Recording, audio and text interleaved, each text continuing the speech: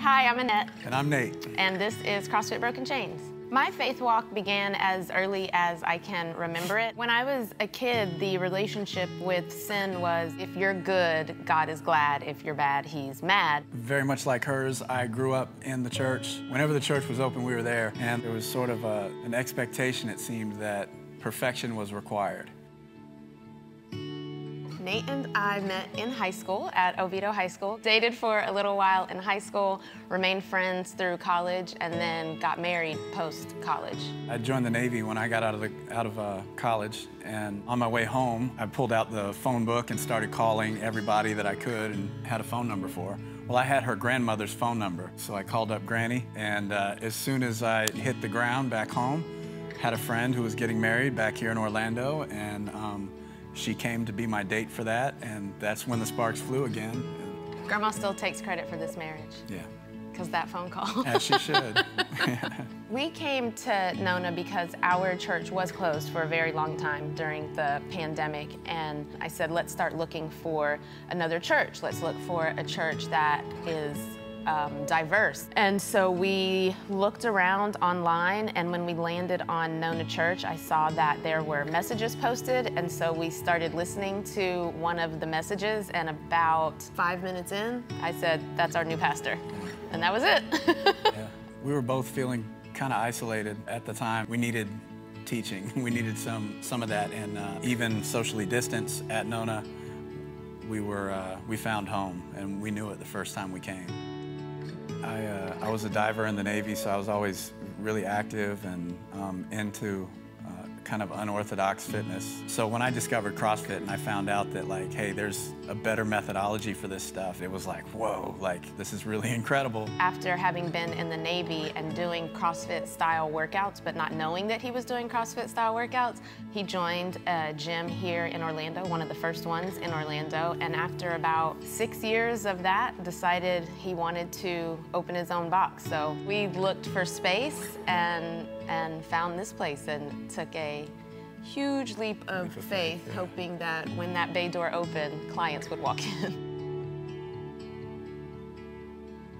We knew that CrossFit Broken Chains, we knew that the gym that we wanted to open would be our mission field, a way for us to reach people and teach them about Christ, show them the love of Christ. So we thought a lot about the name and did not want to call it CrossFit Jesus, because we didn't want to run people off before they even showed up.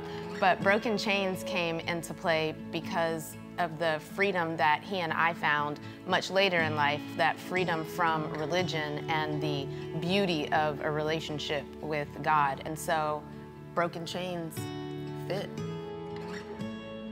There's physical freedom that's available through constantly varied functional movements performed at high intensity, paired with what you ate for dinner last night. And then there is spiritual freedom, as we know, in a relationship with Christ. And that this is our method of sharing that love with people. When people come into the gym for the first or second time and they say to us, it just feels different here. My gym didn't feel like this. That makes us happy because we want to be different. We don't just want to be another gym. And we always say that we're doing life together. So someone has a baby, somebody gets married, we're there. Someone gets sick, someone needs something. It's this community that we've wanted to develop, and we hoped and prayed that it was developing. And then we had to close during the pandemic, and watching that community on Facebook reach out and help each other brought me to tears so many times. I was like, it's working, it's working. Yeah.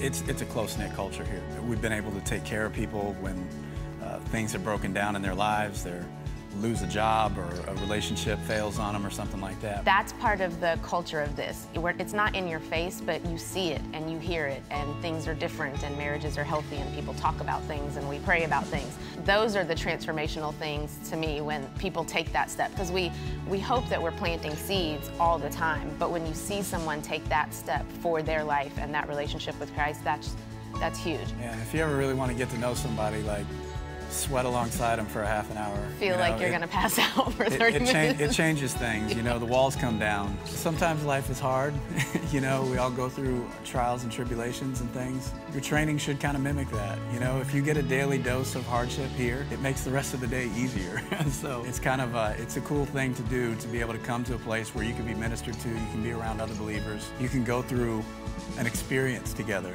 every day and leave better than you came.